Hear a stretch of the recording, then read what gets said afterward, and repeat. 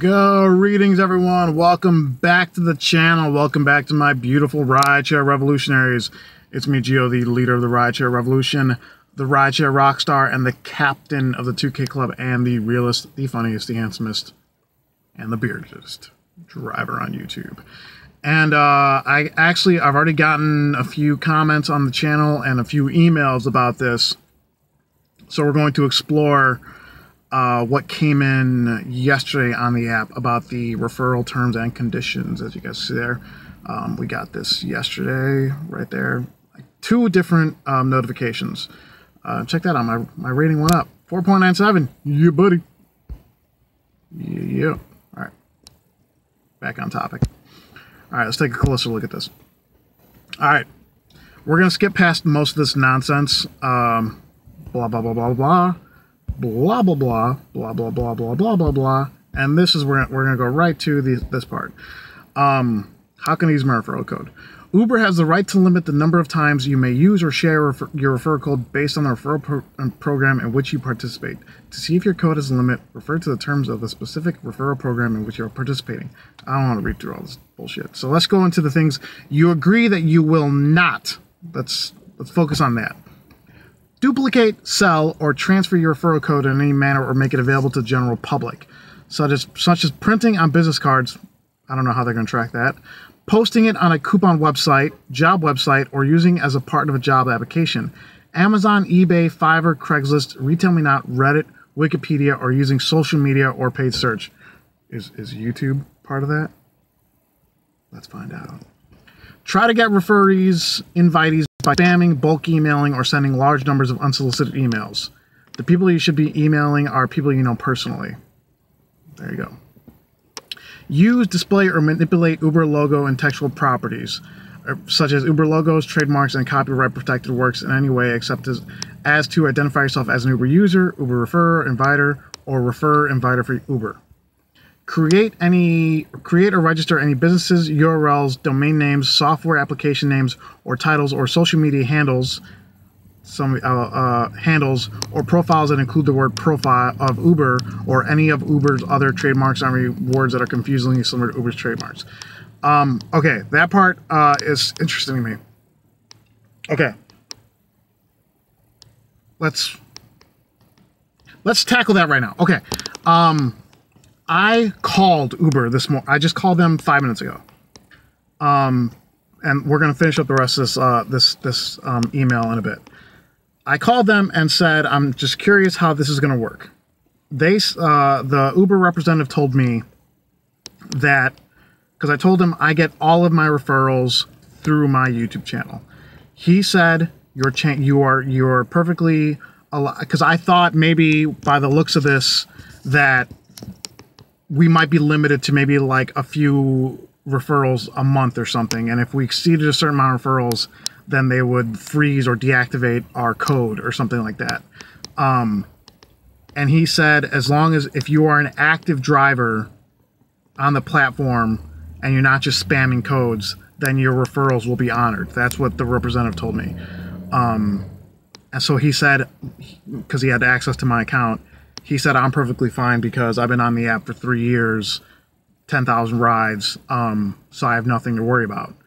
But now I'm looking at number 4 here, and I'm looking at, so I'm thinking of some of you guys with this. You guys might want to call them yourselves. I'm thinking about like Uber Driver 101, Uber Hints. A lot of you guys have YouTube accounts with Uber's name in as part of your handle or your account, your social media profile. So you might want to contact the app and see if that's okay. Otherwise, like, don't let your referrals get frozen because of this. All right, so moving on. Use Uber's trademarks as your social media profile. There's a couple of you out there that do that. That's bum shit.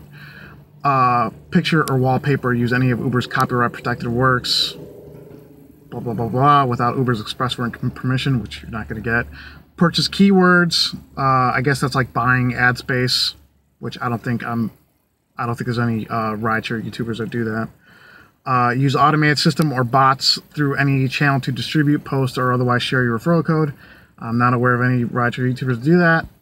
Use scripts or program automatic dialers to send invites or otherwise share referral code. Like I said, I don't know if anyone...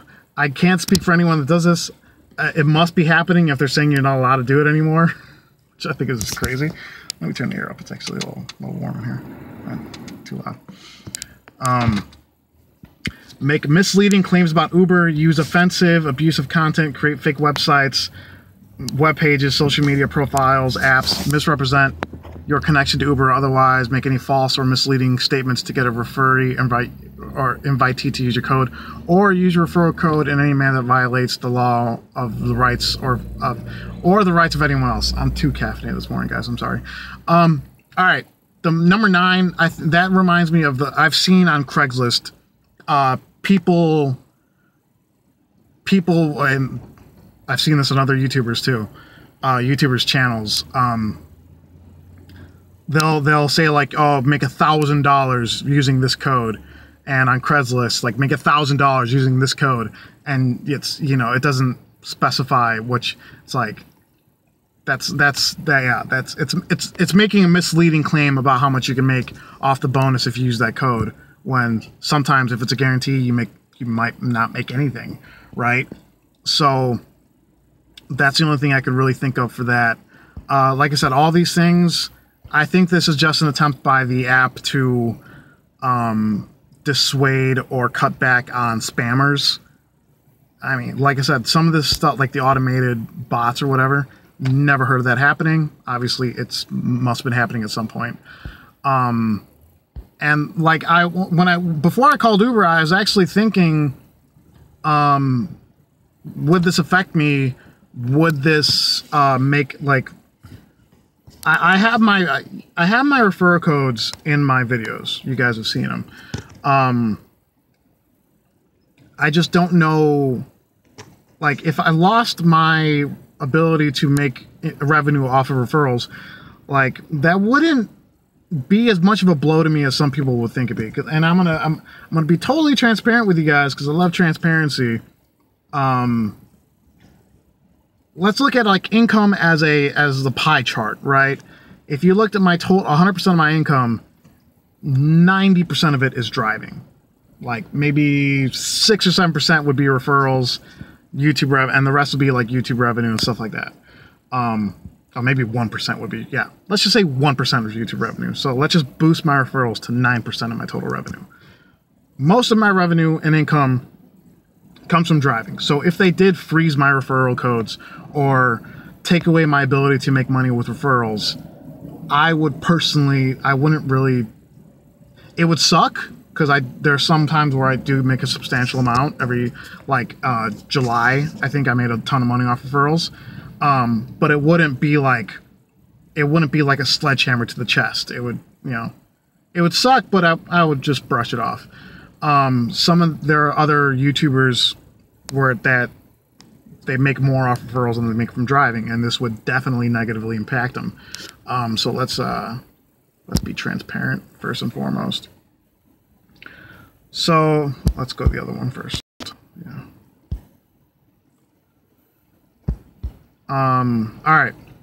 As you guys can see there, I've had 30 referees complete the trips necessary for me to get the referral bonus. And I've made off referrals off of Uber $10,600. I'm gonna go ahead and say over 9,000 that is from the YouTube channel, is from people using my code on the YouTube channel. How do I get to the other one? And you know what? I'm actually semi-proud of that number because I have barely mentioned referrals over the life of my channel. I got over 200 videos. I don't like talking about referrals. So all of this is, I mean, organic, I guess you want to say. That's not my game. I don't rely on referrals. Referrals are awesome when I get them, but I think it's hack to have a channel just for the sake of getting referrals. So obviously that's what I've made so far for referrals. Let's go into, okay. Okay, and this is my pending referrals. And like I said, this is all from the YouTube channel. This is 100%. This is everyone that has signed up using my code from the channel. As you guys can see there, $10,000 in pending referrals. This is another reason why I've told you guys, if you are interested in making extra revenue, to start your own channel. It's worth that much money, as you guys can see there. Some of these will never complete the rides. It's how it is. If you guys want, I'll make another video about my referrals for Lyft.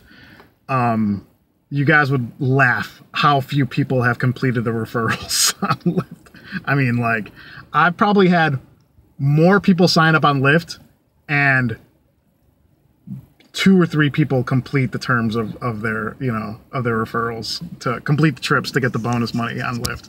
So, and that's like I said, that's the value of having a YouTube channel, a semi-popular YouTube channel. It's worth more than you guys think. And that's just my channel.